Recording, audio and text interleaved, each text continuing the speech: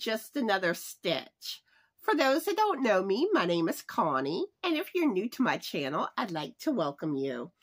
And if you are new, let me know in the comments down below. Let me know how you found out about my channel, and let me know a little bit about yourself so I can start to get to know you better. So today's video is hot off the hook, and I have lots to show you on this video. If y'all didn't see my last hot off the hook video, I shared with y'all a St. Patrick's Day Leprechaun Gnome hat that I designed. And this hat is currently being tested. And it may actually be released by the time that this video is uploaded. So I'm hoping Monday I can upload it, and this video will go out Monday. So it's coming very soon. And if y'all didn't see what it looked like, I'm going to share a picture of it with y'all now.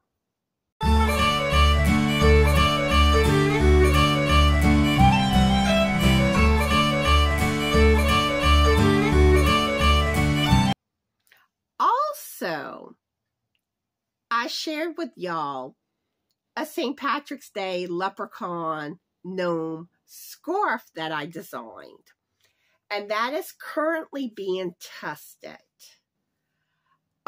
It's probably still about 2 weeks away from releasing that pattern, but it is coming. And I'm going to let y'all see a picture of that scarf in case y'all haven't seen it yet.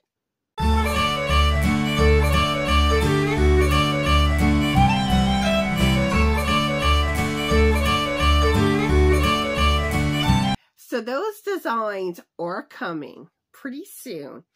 And on top of that, I am working on designing an Easter gnome scarf. And there will be a video tutorial for the scarf. And this is how it's looking so far.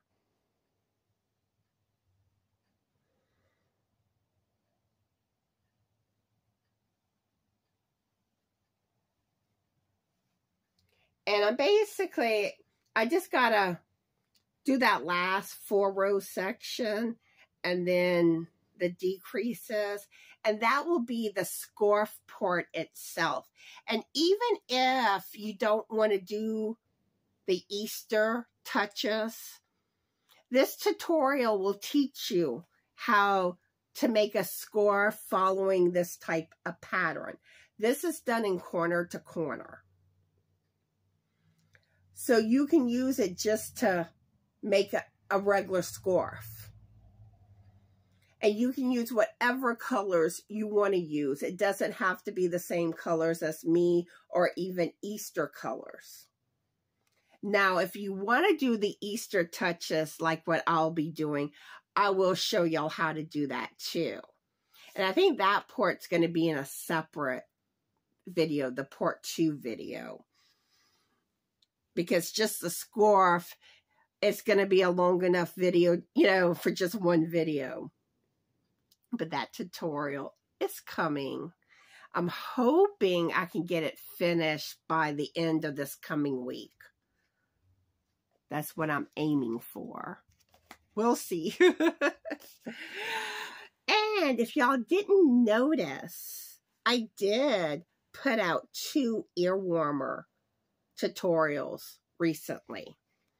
The first one is this one. This is done in the waistcoat stitch. Oops, I have it upside down, sorry. This is the waistcoat stitch. It looks like the knit stitch and knitting. Or do I have it upside? I still have it upside down. I don't know what I'm doing. You see how it looks like the knit stitch? But this is crochet. And I show you how to do this stitch in the tutorial. And if you want to make the ear warmer, and you don't have to use the same colors as me. I just went with St. Patrick's Day colors since St. Patrick's Day is coming around the corner. And also, I did an Earwarmer tutorial using the store stitch. So I teach you how to do that stitch in this tutorial. And here is the Earwarmer for it. And I use the Picasso yarn. And with Picasso, there's really not like a color name. It may have had a number to the color, but I don't know what it was. Sorry. But that's the type of yarn that I use for this. And I will put both those tutorial links in the description box of this video.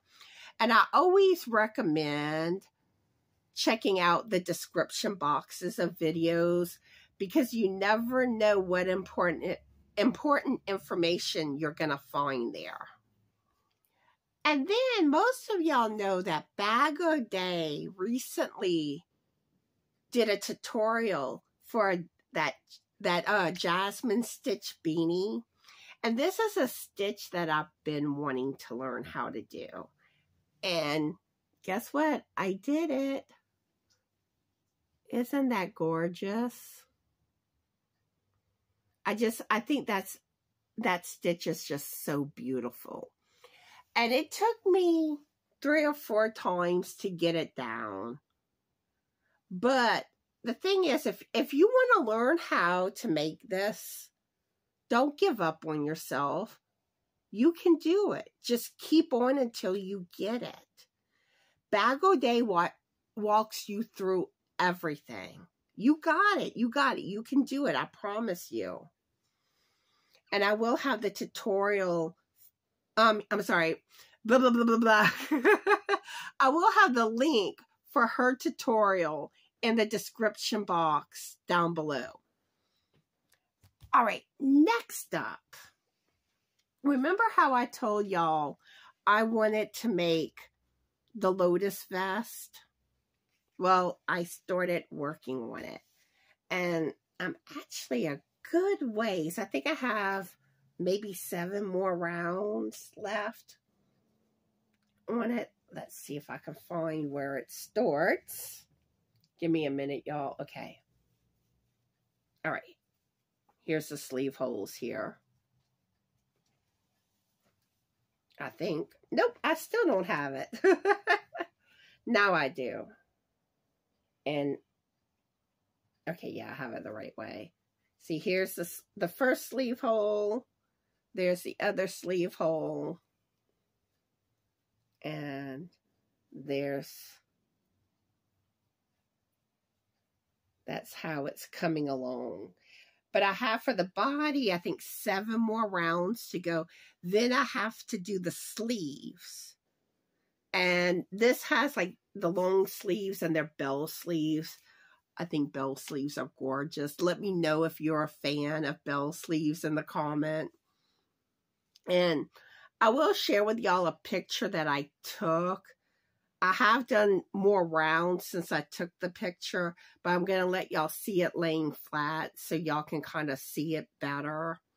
But don't worry, once it's finished, I will share some good pictures where y'all can see it really good. And if y'all interested in this pattern, the link will also be in the description box of this video.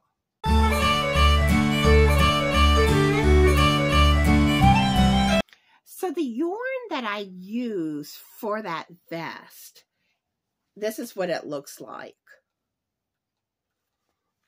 It's called Yarn Art Flowers Moonlight. And the color is 3272. It don't actually have a name. Oh, and one thing I did forget to mention for that Jasmine stitch hat of BOD's, the yarn I use for it is Jasmine. This is what the label looks like. That's my leftovers. That's the yarn I use. And let's see if it has an actual color. If I can find it.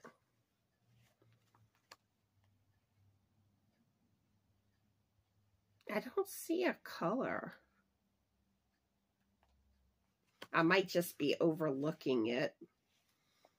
But it's a pretty blue. I love that shade of blue. So anyway, I am curious. What are you currently crocheting? Let me know in the comments down below. And now we're going to get into Buddy news. Meow meow.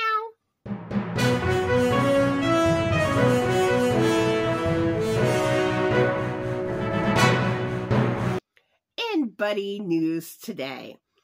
Oh, Buddy. That's all I gotta say. Buddy has learned how to dance. You know, in the movie Dirty Dancing, how there's a scene where Patrick Swayze, Jennifer Grey runs to Patrick Swayze and, you know, they do that lift and he's holding her up. Well, me and King Buddy did that scene. There's actually this video that I saw on Facebook showing Patrick Swayze with this beautiful black cat doing that lift. It was the cutest video. So Buddy was on his stool and he jumps down and he comes, well, he was kind of walking a little quick, but he was still being pokey, going towards me. So I'm like, I'm going to do the lift with Buddy. So, of course, right before he gets up to me, he hesitates and stops. So I had to bend down, pick him up, and I was like, holding him up like how they did the lift. And he's, of course, looking at me like, Mommy, put me down now, Mommy. But it was too cute. And Frank was back, you know, was sitting there just laughing at me. But Buddy's being, I call him my love bud. You know how Sophie was my love bug? Well, he's a love bud. B as in boy, U as in unicorn, D as in dog. He is such a sweetheart. I mean, that cat is just always so happy and content. He's been spending a lot of time at the front door on a stool. He thinks he's ruling the world. And I can't let him think anything differently. One day there were stray cats around and you could tell he's all like, look at me, I have my own stool. I'd love to know what conversation he was having with the stray cats. Okay, so I had finished filming this video. And not even a couple of hours later, Mr. King Buddy does something else that was just too cute not to share with y'all. And I knew if I didn't put it in this video, I would probably end up forgetting to tell y'all about this. Buddy tasted the goodness of the biscuit. So Buddy was on the living room chair and Frank was standing right by it. And Buddy was trying to get Frank's attention. Because for some reason, when Frank's close by, Buddy gets in obsession mode. It's like he wants his daddy. So he bit Frank's belly. He didn't bite hard or anything. When Buddy bites, it's like this little gentle nibble. But he bit his stomach. Then Frank was going to go lay down. And Buddy's following him. And he starts headbutting his hand. And once Frank laid down, Buddy plopped on the biscuit's chest. He claimed his biscuit after he took a bite out of the biscuit. But that's all I needed to share with y'all. So I hope y'all get a good laugh out of this. Anywho, I hope everyone is having a fabulous Yorny day. Be the light and always remember to be the best sporkly you that you can be in. Be cool and be kind. Bye, y'all.